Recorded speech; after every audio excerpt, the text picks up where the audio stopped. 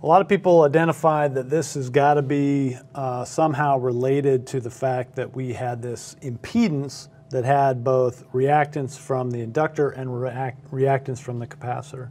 So when we think about Ohm's law now in these complicated circuits, first off, we realize that we're usually talking about RMS voltages. Okay? RMS voltages and RMS currents, and we're going to multiply by Z, this complex impedance, where Z is, again, R squared plus XL minus XC quantity squared. So let's think about the following. Let's say we have an RLC circuit, kind of like you had in that clicker question, but let's rewrite it in this order. R, L, C. And now let's think about the current in this circuit. Specifically, what is I RMS given some V RMS? All right, well, we have it right here. I RMS is just going to be V RMS divided by Z. But we know what Z is. So this is V RMS divided by the square root of R squared plus XL minus XC quantity squared. But we also know that XL and XC depend on frequency. And so if we write this out with those frequencies in mind, what does this become? V RMS divided by square root R squared plus XL was omega times L. XC was 1 over omega C. Okay, so that's what our equation becomes. If I'm looking for current to go big, I want to minimize what's in the denominator.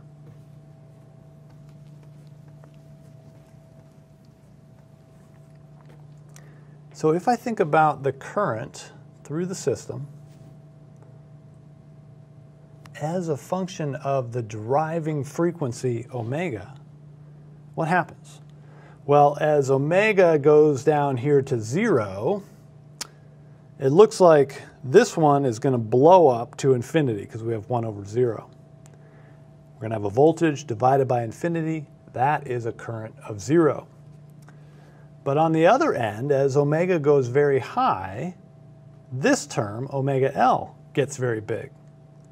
And so omega L going to infinity in the denominator means that the current also goes to 0. But somewhere in between, it has a maximum. And so when I have 2 points and I have a maximum in between it, we know that we have to draw something that looks like this. This is the current as a function of frequency. And right here, you see there is a peak, right? The current went up to a maximum. And that maximum occurs when these two things exactly cancel out. Has a maximum when omega L is equal to 1 over omega C. If omega L is equal to 1 over omega C, these cancel out. The denominator is as small as it can be.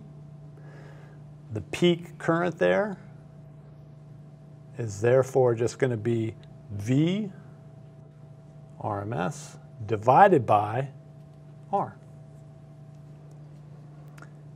What is this condition here? Well, I can rewrite this for omega. What do I get? I multiply across by omega, I get an omega squared. I have a 1 over LC when I divide through by L, and now I have to take the square root. And this is something very special. It is called the resonance frequency.